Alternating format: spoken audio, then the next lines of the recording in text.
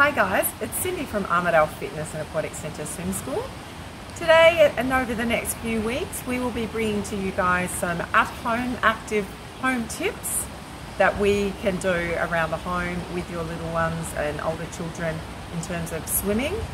So that we're going to go from active bubs, tots, stages, and we're going to take you through some things that you can do in and around the home. We hope you enjoy. So today we've got some tips on babies who are 6 months and onwards doing some cues and submersions. You can practice these things at home in the bath or shower and then transfer those skills into the pool.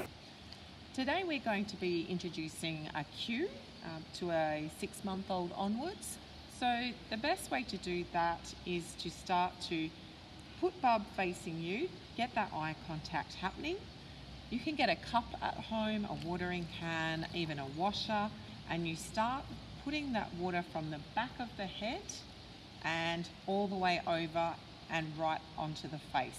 So say your child's name, Luke, 1, 2, 3.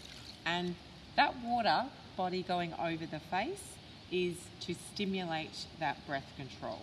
Practicing this at home is a perfect way to introduce that to your little one. Now we've established the cue, we're now going to introduce the cue with the lift. So to do this, we are going to extend those arms with bub in front of you, eye contact made.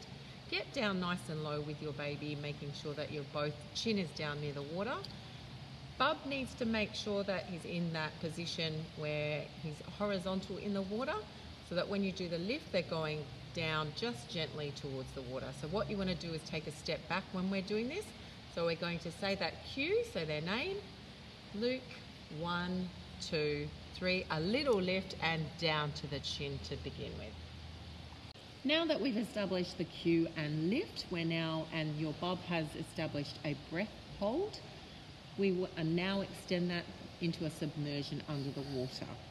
So same position, down nice and low, eye contact with your bub, say their name, Luke, 1, 2, 3, and under.